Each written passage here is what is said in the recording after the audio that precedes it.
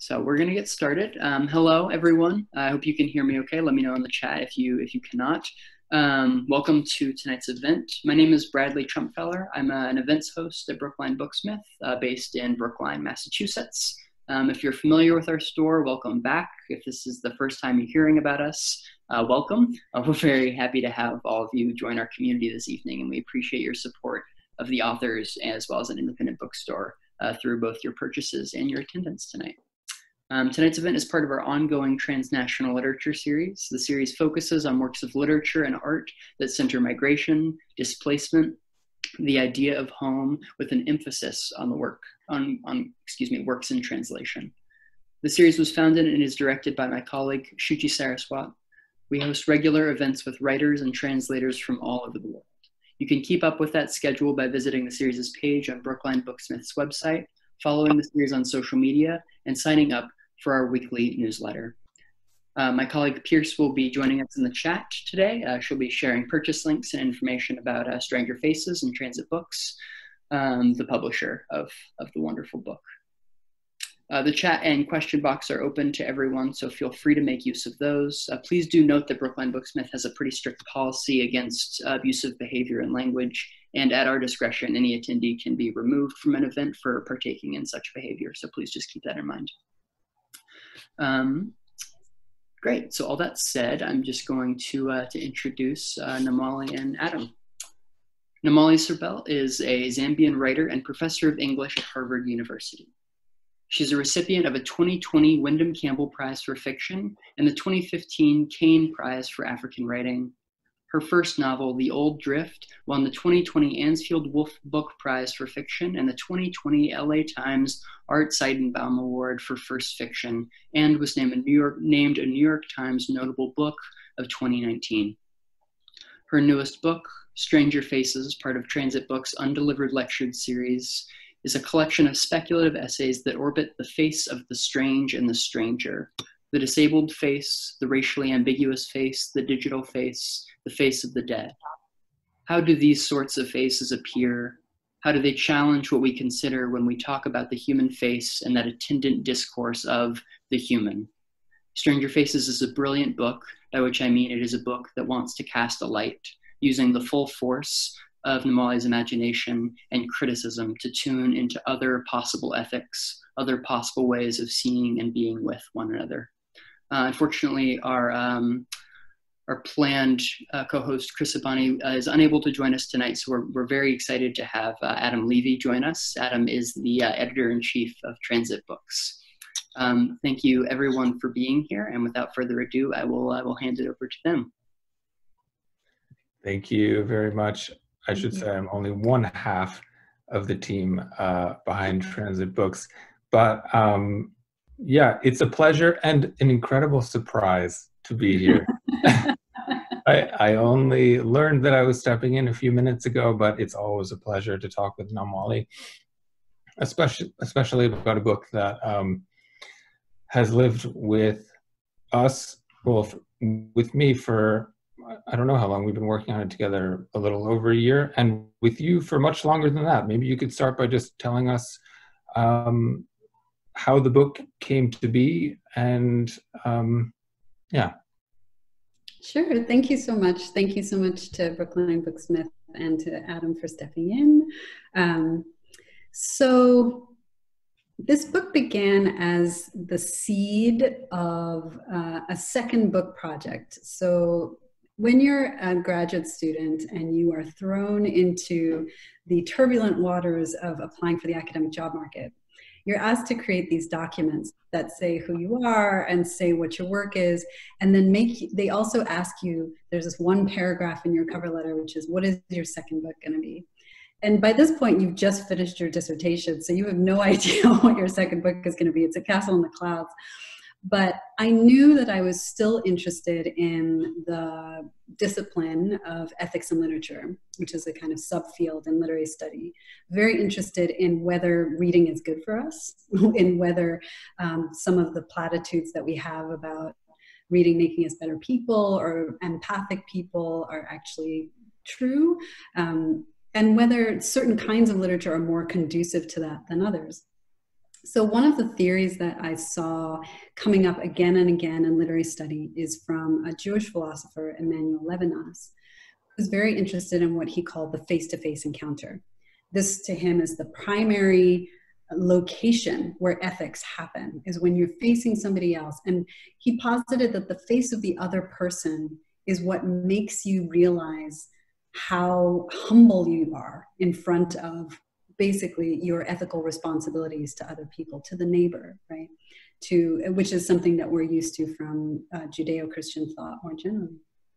And I was interested in this because it struck me as both true and as not quite accurate to how I experience faces in the world, but also not quite true to how I experience faces in literature, in films and fiction, because we seem to be, as a human species, also really obsessed with faces that are not directly in front of us and human and glowing with a sense of ethical responsibility. We love to play with faces. We love to see faces in, plug outlets and in tree trunks and in water, sometimes in clouds.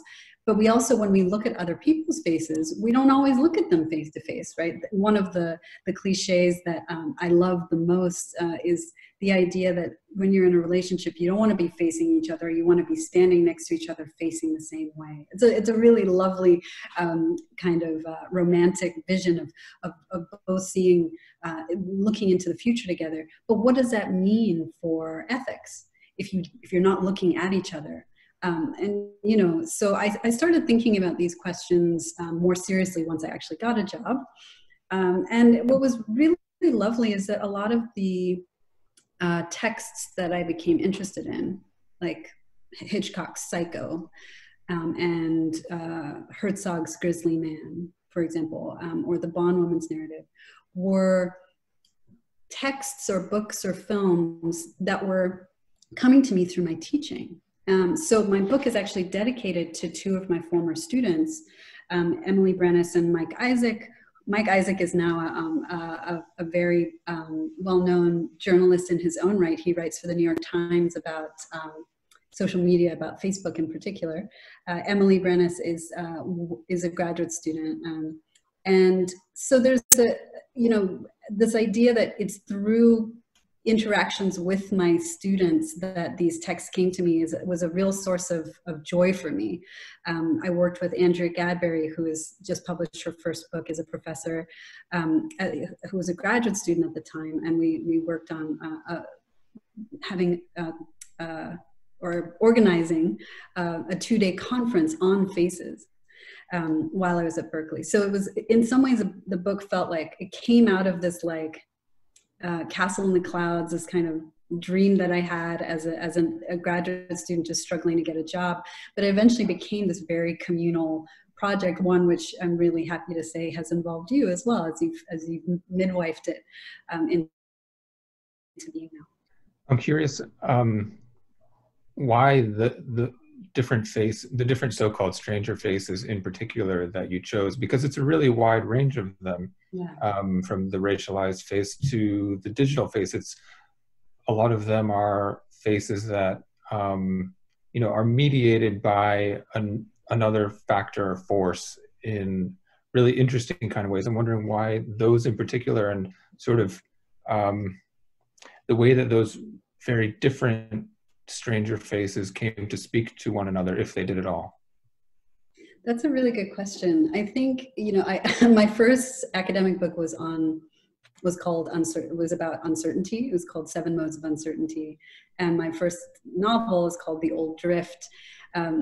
Drift, uncertainty, and faces are very, very broad umbrella terms. So every time I've talked to people as I've been working on these projects, they're like, oh, have you thought about this work of uncertainty? Oh, have you thought about driftwood, or have you thought about this face? So many people have sent me so many different kinds of faces. And I think at the end of the day, it's actually a little bit like what Roland Barthes says about photographs in his beautiful book, Camera Lucida. He says that certain photographs strike us, and he calls it a punctum. as, you know, something that pierces you. And so it can be the particular look on someone's face, or a gesture, a rip in someone's clothes, the way a button sits. And we all know this from photographs, especially of family members, something in their face, something in their hair. And I think with all of these texts, it was a similar kind of experience where I would be watching and I would be suddenly just struck by a very particular image, very often an image. And that's actually also how I work as a fiction writer. Very often something strikes me, an image, a thought, a sensation, and then I'm kind of stuck on it, and I'm trying to work out why it is that it puzzles me. Mm. It's really interesting. I should also confess that I too was one of those people sending you things like, oh, Namwali, did you see this thing about faces? Did you see this thing about football helmets that obscure the eyes? I mean, but it's all super interesting. You know, this is one of the things I love about writing about something like faces is that everyone has an investment in it, because it is such a human thing. And, you know, I did very, very little actual scientific research here, but there is, you know, a part of the face called the fusiform face area. I mean, part of the brain, sorry, called the fusiform face area. And it lights up whenever we look at any kind of face, whether it's a metaphorical face, an imagistic face, and when that part of the brain is damaged is when people have face blindness, right? So it's like built into us to be obsessed with faces. Yeah, that's, it's interesting because, I mean, especially in this current moment, we were talking about this briefly a few weeks ago, that this is a time when the face is primarily obscured by masks. I'm wondering if you've reconsidered or thought more deeply about the ways in which our mask-wearing culture now has informed our interaction with the face, and whether that also presents a kind of new ethical question for us in terms of how we relate to each other. I mean, it feels really lovely to have the world in this very, you know, terrible time. But that basically, I feel like our masked culture has proven my argument in this book correct, which is to say that the face-to-face encounter itself, which we think of as being necessary and primary, and the only way you can really know if someone is being truthful or if someone is being good, that it's this source of not just of beauty, not just of, you know, attraction for us, but a source of ethics for us and a source of authenticity. It's like, actually turns out that looking at each other through screens and looking at each other with masks on, we still are ethical, we still are truthful, we still have some kind of basis of relation, even if it's not what we might be used to. And I think one of the ways that it can help is that it can make us more aware that having a face and having a face-to-face encounter is a kind of privilege. That not everyone gets to have a face, and not everyone gets to have a face-to-face encounter. Not everyone gets to communicate with their family members through technology a lot of the time, because not everyone has access to that, right? And their lives are not therefore, you know, worse and depleted and horrific. People just have different ways of communicating with each other. One of the things I think is you know, the small things that I've noticed, but you know, catcalling, no difference at all in how often I get catcalled, even though I have a mask on. Which is to say, like, that's, you know, different people have different feelings about being catcalled. Some people find it enraging, other people find it flattering, some people find it a partiality, depending on what culture you're from. But I find it hilarious that it actually has, you know, that even the injunction for women to smile, it still comes, even though they wouldn't be able to see the smile. You know, it's like, I had a man today, I was walking down the street with my mask on, who just looked at my eyes and you know, profusion of compliments. And I was like, this is really interesting to me, because it obviously has nothing to do with my actual face. And that's a very interesting, so then it's like, what does it have to do with? Is it just sexism, or is it do we actually have some way of registering recognition of beauty in someone else that has to do with their forehead, their eyes, their hands, their gait, the way they walk, the way they move, the way they tilt their head, their hair, right? There's just so much else in the world than the face. And I think the masks are showing us that. Yeah, that's really interesting. I mean, I think one of the things that you're kind of pointing to and you discuss in the book is the fact that we can take pleasure, and that we often do take pleasure in these so-called stranger faces. I'm wondering, I mean, because the faces that you talk about in the book, there's a really wide range of them, and they do reach a certain kind of extremity in terms of the way that they appear. I mean, we're talking about the face of the dead, the face of animals. We're talking about the face of the elephant man. I mean, this is really, these are kind of faces at their extreme. I'm wondering if you could talk about how this pleasure piece fits into it. Yeah, I mean, I think, as I said before, we have a desire to see faces kind of built into us. I think it's similar to the way that we have a desire to communicate through language. It's built in, right? All humans have it, and it's built into our brain. There, you know, MRI scans show different parts of the brain lighting up, and so on and so forth. And in the same way that language is always the ideal goal that we are aspiring to get it right, to get it precise, to know exactly which words to say in which order to make them beautiful. But we always come up short, as you know as an editor, and as I know too well as a writer. I think the same is true for faces. We want to see faces.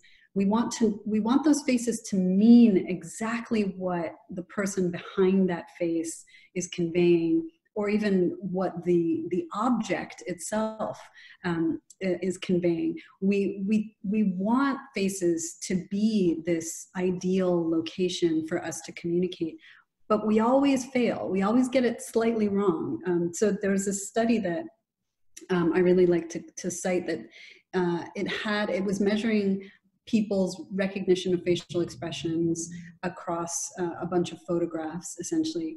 And it was showing that basically we think we understand people's expressions, their emotions, all the time. We think we get it like 100% right, but it's more like 50% of the time we get it right. And we know that there's huge cross-cultural differences. And this is one of my favorite factoids about emoji, right? So you may know the emoji, the Japanese originated emoji, which has like the yellow face with like the streams of smoke coming from its nose. Oh, yeah. Which most people in the West use as meaning I'm angry or frustrated, but in Japan it's supposed to be like I'm feeling strong and confident, right? So even cross-culturally, faces mean different things. So for me, the part of the argument for the book is that we have this desire for language to mean, we have this desire for faces to mean exactly what they say or what they look like, but actually we always fail. But actually that failure is a source of great pleasure for us. Yeah. Right? That's what we get to play with emoji. We get to make art out of faces. We get to draw and paint and film and manipulate faces. And so, you know, the GIF, for example, is one of my favorite things, right? Or the GIF, I never know which it is. You know, the way we manipulate faces in this new social media world, to me suggests that actually what we're doing when we're trying to make faces mean is that we're actually playing with faces the way that we play with language.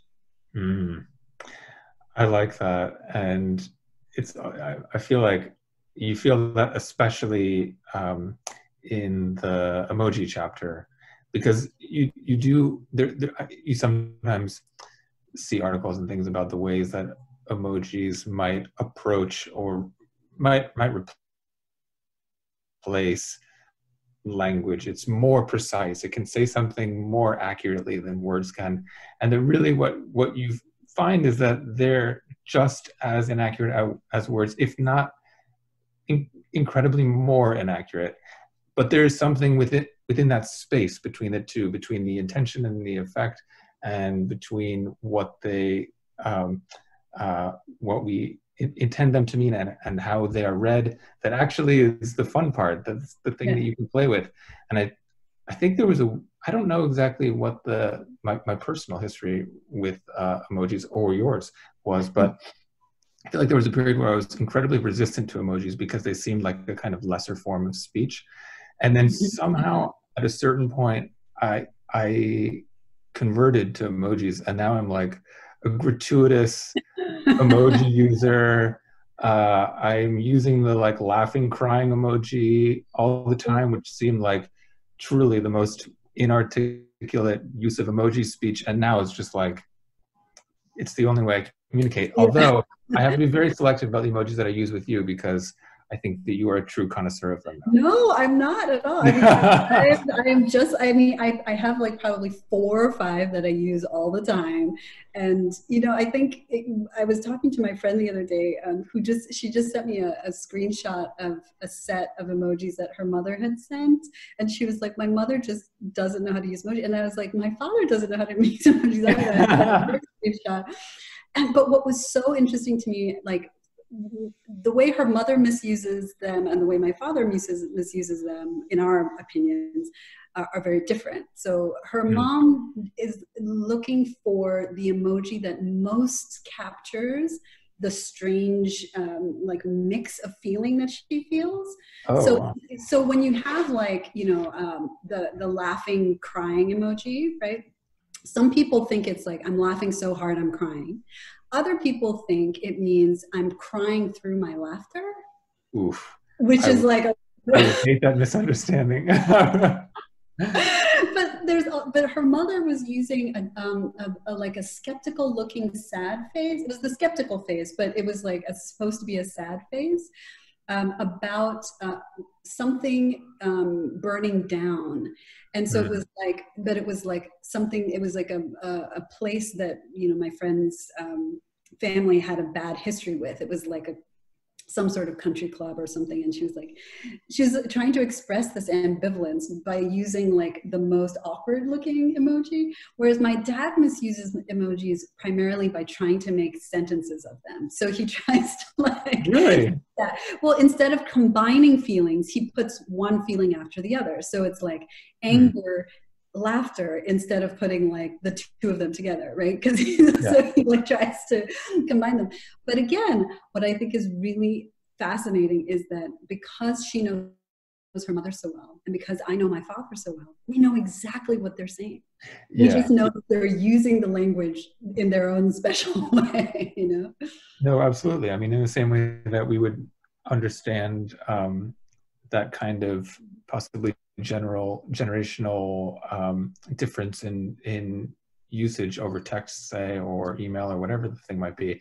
I mean, my parents sound incredibly severe in all of their texts, right? Because everything is just very formal with a period, right? And it always seems like there's an ultimatum attached to the most simple things. But, I mean, the emoji sits somewhere between language and punctuation, right?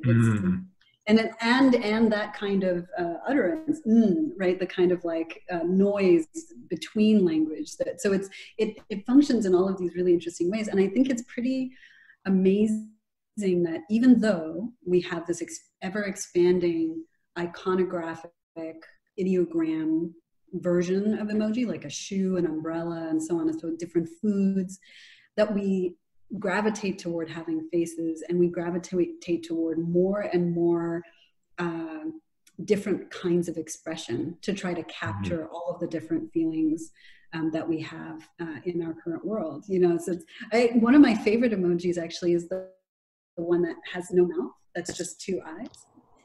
Because like, how is that a face? What is that expressing? What does that express? I never know. My favorite emoji is the upside down smiley face. because I don't know what it means really. Sometimes I use it when I don't know how to respond to something. Right. You're like, it's like a shrug. It's like the shrug emoji. Yeah, maybe that's our shrug emoji. I do like the shrug emoji, or the shrug emoticon, right, that you use. And in fact, I was very grateful that you printed it in the book itself. Should I read a little bit? Yeah, that would be great. I'm not sure how we're doing for time. I haven't been. We're okay. Okay. So I'm just going to read from the introduction, and I will cue when that emoticon comes in. I know exactly which usage you're talking about. Every real face is interesting, worth looking at, often precisely because of its deviation from an ideal. If we think of every face, even the strangest one, as a work of art, then beauty and truth, what we claim to seek when we look at a face, what we want to hear when we say, "Look at me, what do you see?" suddenly seem insufficient for all that a face can hold, for all that it can do. I am a mixed-race Zambian woman who has been mistaken for Chinese, Dominican, Egyptian, Eritrean, Ethiopian, Mexican, Somali, Spanish, and Thai so far. My face has been compared to E.T., big eyes, to a mango, asymmetry, and to Cleopatra, shrug emoji. Zambians often tell me I look like my mother, who had much darker skin than I, but the same bone structure. Americans who see skin color first don't catch the likeness. Men on the street have called me beautiful and ugly at about the same frequency. If I say, "Look at me," I frankly don't know what you'll see. Maybe you'll picture a meme. The 2013 movie Captain Phillips stars Tom Hanks, the coziest face that ever sat on a screen, as the titular captain. When Somali pirates board his cargo ship, their leader, Abduwali Muse, played by Barkhad Abdi, points at his own eyes and says, "Look at me, I'm the captain now." The intensity of this interracial encounter and the deft performance by the previously unknown Abdi make it a perfect meme. Hank's Hollywood smile and squinty affability contrast with Abdi's imperfect teeth and big eyes, which widen between his two commands, "Look at me." I recently tweeted a riff on this meme. So the tweet has me, "Look at me, unassuming date." What? Me, "Look at me," unassuming date, looks at me. I'm the captain now. The joke has layers of race and gender built into it.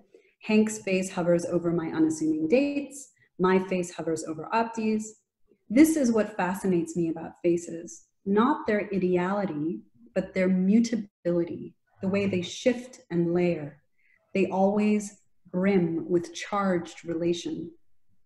They remind me of how art works. Art, like everything, is entangled with money. But it isn't limited to money.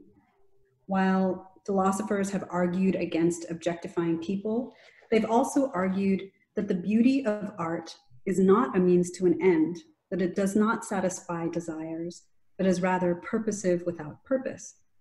Art isn't just a commodity, an object to be bought and sold in order to satiate some craving.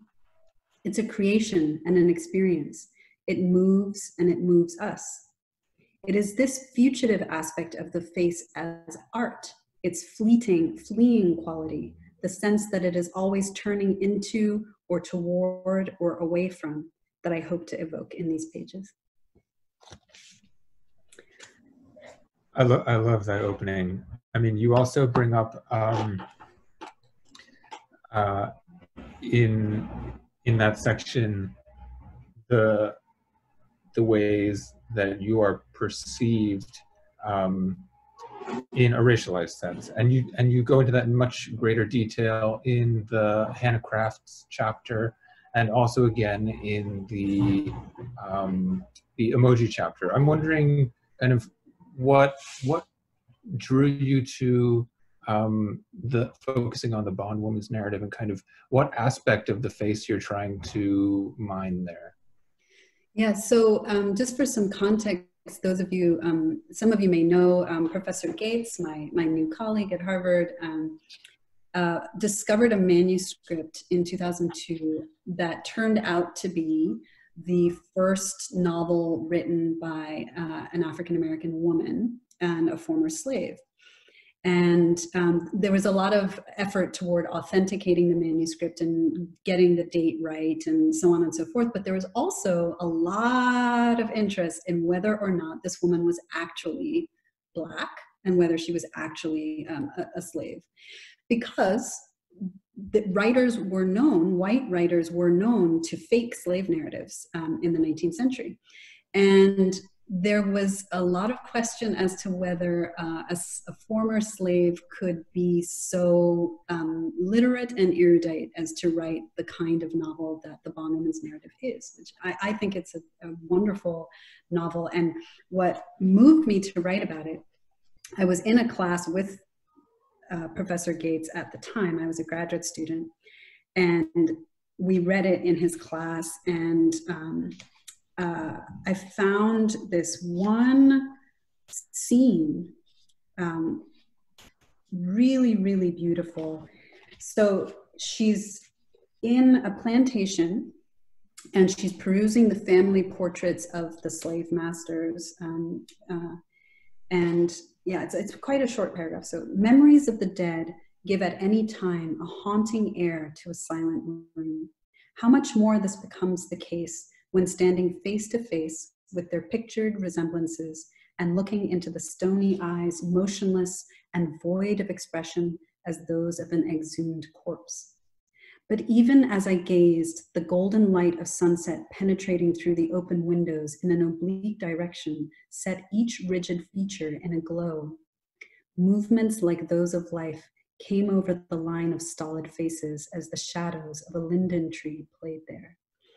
And I just was so moved by it. What a beautiful passage and what a beautiful scene and what a complicated set of images, right? She's walking past these men who, these ancestors who have raped and killed people in her family. And they seem dead to her because they're in these portraits, but then the light coming through the window and the shadows cast by a linden tree from which a slave hangs later in the novel are playing over their faces and bringing those faces to life. And what is so fascinating about this layering of faces, of the count, like something passing over the face, making it come to life as expression, is that that is a pattern throughout the novel. Whenever she talks about people's faces, there's their face and then there's their countenance and what their countenance is doing. What's even more interesting to me is that she herself is a product of both slave and master. She's clearly been, is the product of the rape of the enslaved in the 19th century, because she's so light-skinned that she can pass as white. And that's eventually how she comes to freedom. So you can imagine how complicated it is for professor, scholar, historians to be arguing this woman was really Black when she says herself repeatedly, I was light enough to pass. I looked white, right? So the question of how race is actually manifesting on her face and through her, through the words that she uses becomes really fascinating. And there's this amazing scene also where she punishes her mistress, a very cruel white mistress of hers, by making her apply a face powder and smelling salts at the same time that react and make her mistress's face turn black, which is one of the earliest, I think it is actually the earliest example of a kind of science fictional trope of someone changing their race or changing someone else's race, which I'm actually writing an article right now about the history of those moments of racial transformation, which I don't know if some of you might be watching Lovecraft Country, or I think it's called Lovecraft Country. Yeah. Where there's a science fictional, again, kind of alembic or alchemical means by which a Black woman becomes white. So this history of racial transformation is also really fascinating to me. And so this book struck me very much as I was reading it as a student, as being really interesting when it came to this question of racial ambiguity, as someone who is, has been described as racially ambiguous, but for whom growing up in Zambia, I had a very specific racial category. I was colored, which is mixed race, but also someone for whom being a Black woman and looking like my Black mother has also been a foundational part of my identity. So I just found, Hannah, when I think about Hannah, I think of her as like a sister in this, enterprise of trying to understand what it means to be racialized. No, it's totally fascinating the way that it appears. And I think also because it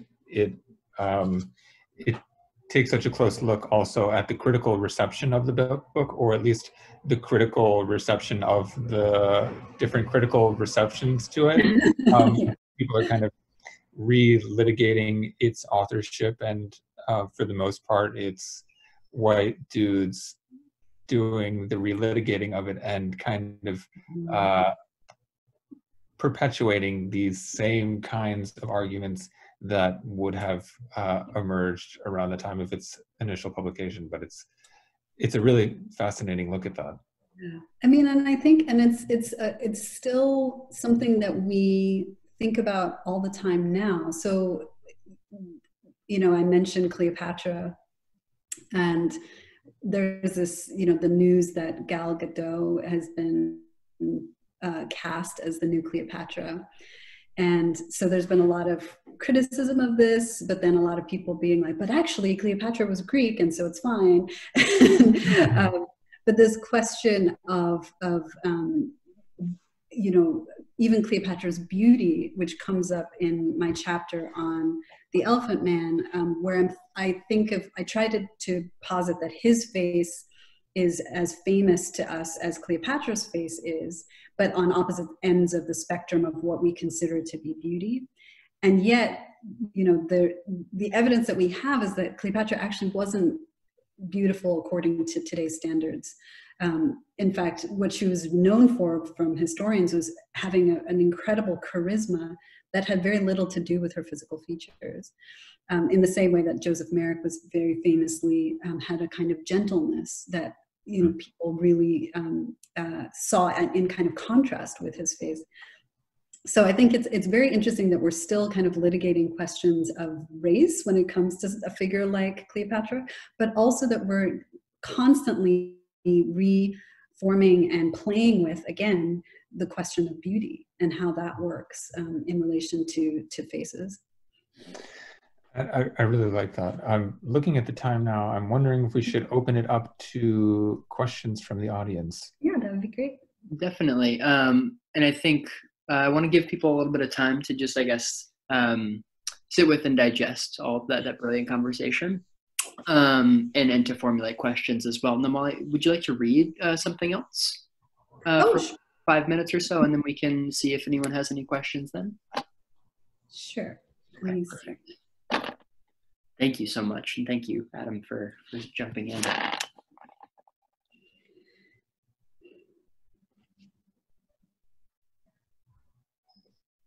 Okay, I'm going to read from the conclusion, which is about the GIF or the GIF.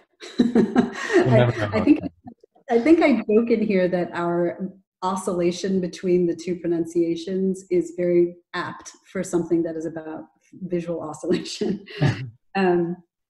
So I'm here talking about what's Lauren Michelle Jackson, the professor and now staff writer at The New Yorker, calls digital blackface, which is the tendency for Black femmes, Black women, Black queer men, Black trans women to carry the weight of emotional labor online that their faces tend to be the faces that we see in expressing things in GIFs. And we saw this happen live with Kamala Harris just last week, right? Where her expressions during the vice presidential debate were immediately memed. But despite this troubling fact, let us not dismiss the cultural dominance of the Black femme face. A vast flock of Black femme faces flutters across the field of the internet. GIFs of the Real Housewives of Atlanta, Whitney Houston, Mariah Carey, RuPaul, Angela Bassett, Naomi Campbell, Viola Davis, Rihanna, Beyonce, Keke Palmer. And of course, the Black woman with the greatest affective range, plasticity, nuance, and exposure to her face, and the longest history of taking on American emotional burdens is Oprah Winfrey. Oprah turns and opens her hands. What did I tell you? Oprah leans back into someone, the barest flinch reflecting her pleasure in what she's watching. Oprah spreads her arms, her yelling mouth wide with joy. Oprah dabs her eyes with a white tissue. Oprah looks skeptical, a narrowed eye, a blink, a frown. Oprah is our reigning queen of the GIF. One of my favorite GIFs, I had to do an internet search to replicate it, but I chose not to hunt for its biographical origin, which seems besides the point to me, is of an anonymous Black woman with her eyes rolling back in ecstasy. I don't know if you guys can see it. Can you see it okay? You know this one? At some point, someone, again, I don't know who, elected to add a kind of trippy filter to intensify the intended effect, which is, per the meme's name, OMG, wow, yes. This is a 21st century impressionist portrait, continuously looping from 2 to 3 dimensions. This woman's beauty, her race, gender, class, ability, her availability for a face-to-face interaction, her relationship to me and to the world, the time between now and whenever this clip was recorded, made into a GIF, and distorted for emphasis. None of this really matters to the effect of my encounter with it. I've never actively used it as a reaction online, but I see her face all the time, a one-way gaze, as I doubt she's ever seen mine. This face isn't a mirror of my soul or a window into hers. It's a face set in motion by the force of a specific feeling, a specific moment. It will never perfectly map onto whatever I'm feeling, nor does it pretend to. Rather, it resonates with me, reverberates with an emotional intensity set free from its bodily source. This stranger's face can't be profiled or co-opted, not even by its original bearer, whom it just happened to flutter over, ripple through, with a deep and unaccountable pleasure. Thank you so much for reading that, for reading that passage. So it doesn't look like we have any questions from the audience yet. And I should say, 5 minutes to think of something. I'm seeing in the chat that some people are mentioning the old drift. So if you have questions about the old drift, I'd be happy to answer those as well.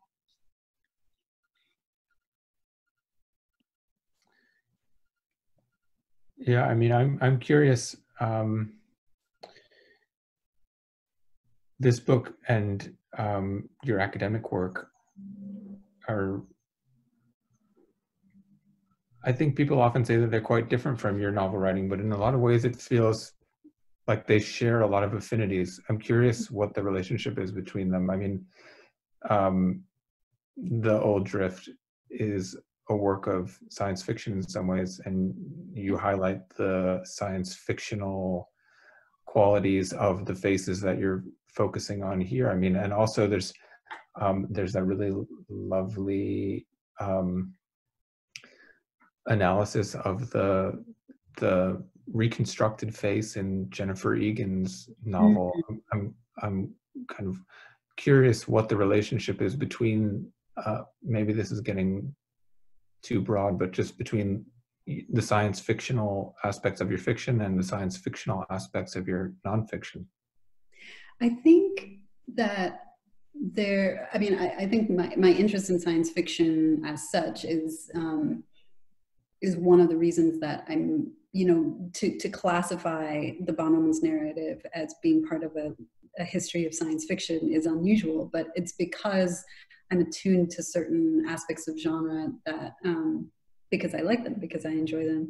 I think my interest in science fiction in some ways is just because of my interest in science. I've just always been really drawn to the sciences. I was almost a microbiology major in college, and I went to a science and math high school.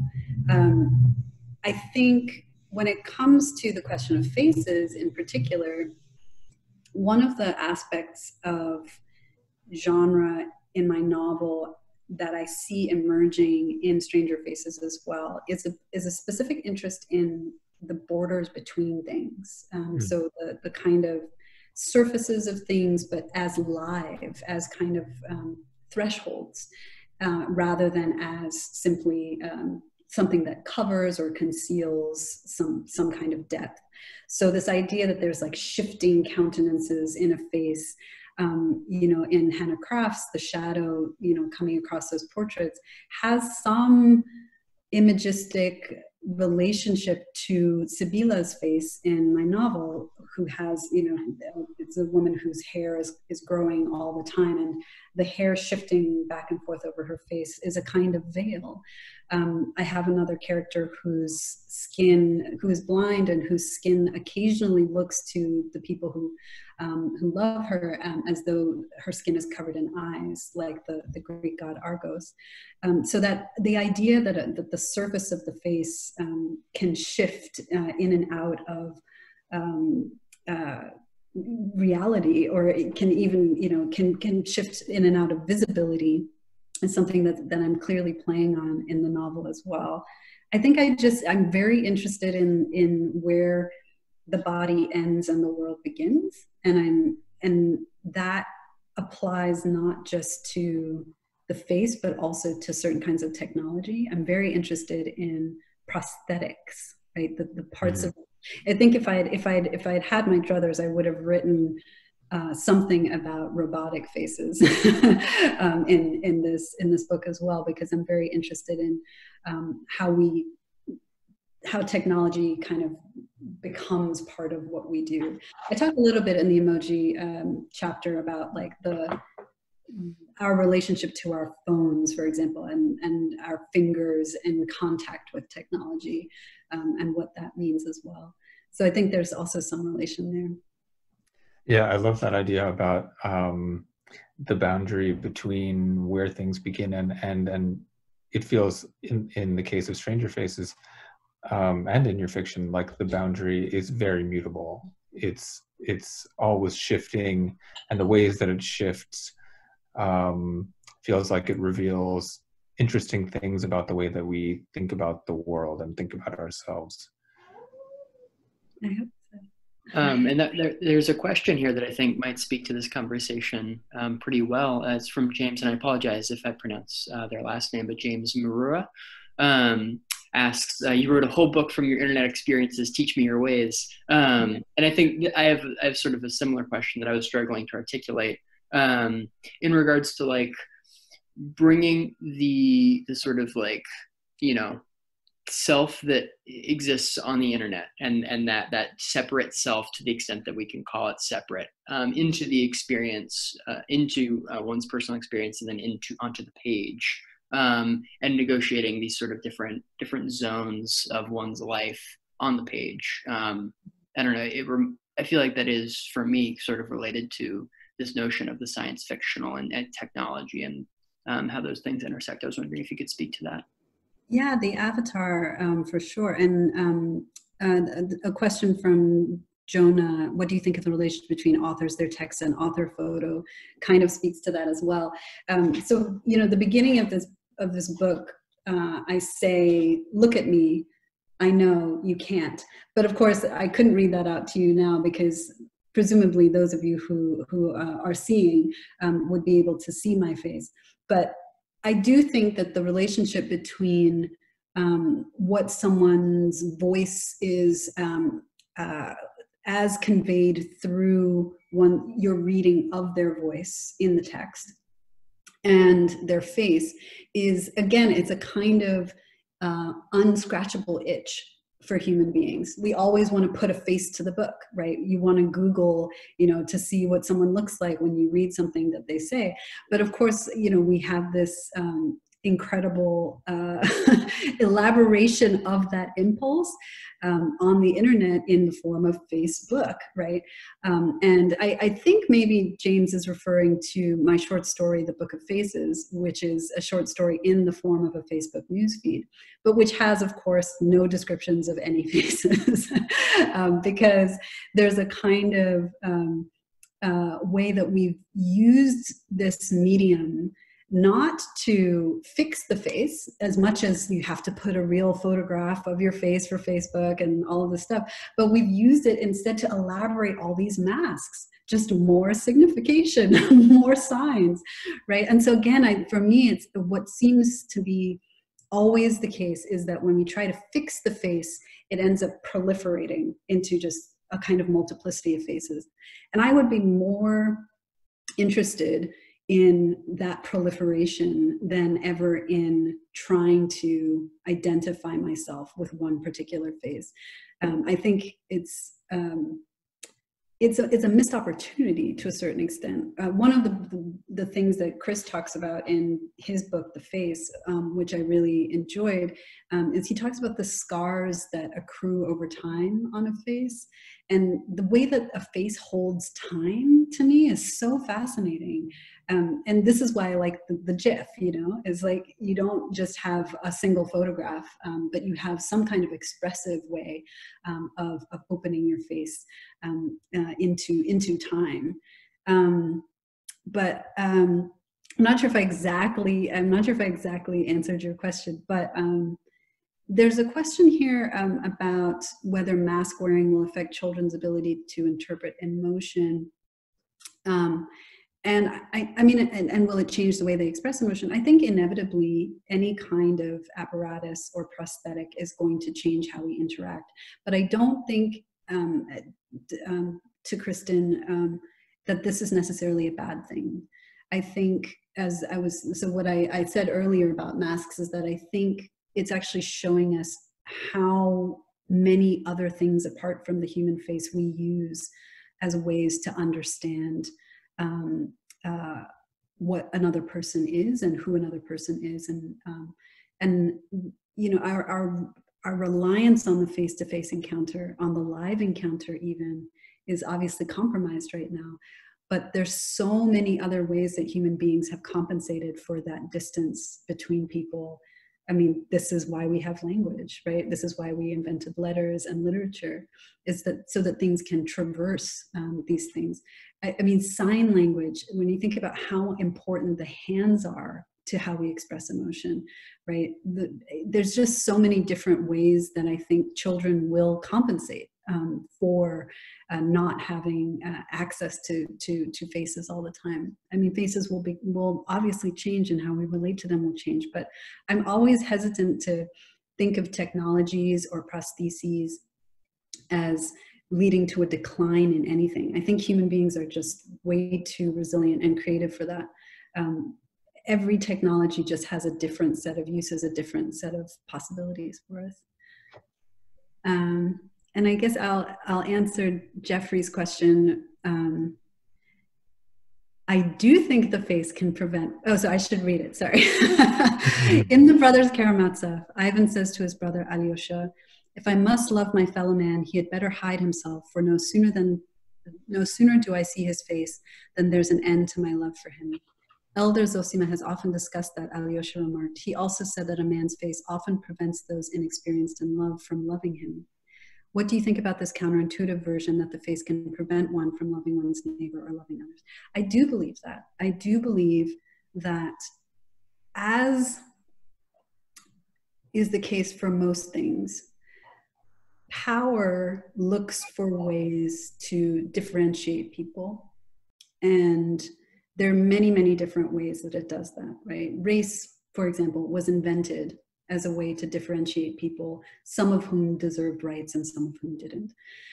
And the notion of the face, a particular kind of face, a face that's legible, a face that's beautiful, that's symmetrical, that looks like you, that reminds you of your family. All of those have been deployed as ways of separating people out into people you love and people you don't love. Something I find really fascinating about your use here of loving one's neighbor is that the neighbor is figuratively someone who is next to you. And so I mentioned this earlier, when you're next to someone, you don't see their face. You might see their profile, however. And so you find like someone like Toni Morrison, I write about this in my first academic book. Toni Morrison is obsessed with profiles. She's constantly writing about the view from someone to the side. And she always is writing about people standing next to each other, holding hands. It's a different kind of picture of a human relationship. And what the face-to-face encounter she describes is a horrific one, where two faces can lead to a kind of parasitic obsessive relationship. And Beloved even says, I'm chewing her face with my own face. So face-to-face is actually dangerous in some of Morrison's work, precisely because it can keep you from the kind of solidarity of the next to, of the neighbor, of being next to one another.